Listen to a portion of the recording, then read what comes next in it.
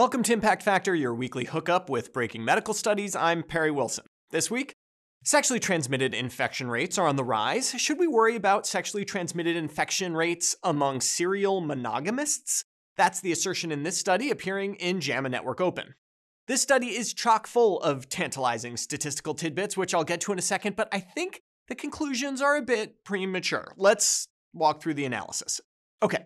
We know from multiple prior studies that individuals with multiple sexual partners at the same time, the technical term here is concurrent partners, are at higher risk of STIs. But what about the serial monogamists, the individuals who have a sexual relationship with one partner at a time, often separated by months of sexual inactivity? Researchers from the UK used the National Survey of Sexual Attitudes and Lifestyles to identify 8,867 sexually active individuals between the ages of 16 to 44. The survey asked a variety of questions about sexual preference, sexual activities, sexual partners, and, critically, sexually transmitted infections. Digging into this paper reveals some really interesting trends. First, take a look at this figure, which plots when people start a relationship with a new partner relative to the end of a relationship with the old partner. On the x-axis, we have the time gap between partners. Time zero in the middle there means that the very month you ended a relationship with partner A, you started one with partner B. Sorry, partner A. Note the spike at time zero. On average, the gap between partner A and B was about 2 months in this study, but there's obviously a range. Negative time gaps imply, well, that you started the relationship with partner B before you ended it with partner A. You'd think that the longer you had a concurrent partner, the higher your risk of STI, but that is not exactly what was found. In fact, as you can see in this chart, the risk of STI persisted a few months into a partner gap. The STI risk starts to really trend down after about a 6-month gap in men and a 4-month gap in women.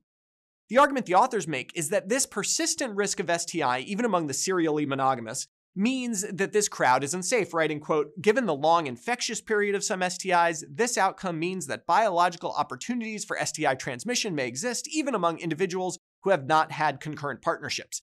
In English, they attribute their main finding to the long infectious periods of STIs like chlamydia.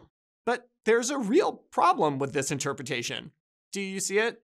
Because really, my risk of a new STI should have nothing to do with how long it has been since I've been in a sexual relationship. It should be related to how long it's been since my new partner has been in a sexual relationship, a data point not captured in this analysis. My alternative conjecture, that it's the new partner that really matters, is actually supported by another finding in the study. When asked, 40% of men and women stated that their most recent partner probably or definitely had sex with someone else during the relationship.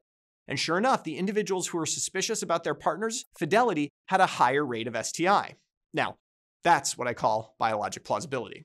In the end, when counseling patients, it's not that we need to worry about serial monogamists, we need to worry about everyone. We need to remind all of our patients that, just like in this study, we often don't have as much data as we'd like on our sexual partners. So, practice safe sex, partners should get tested for STIs before entering a new relationship, and if you meet anyone named partner A, save yourself some heartache and swipe left.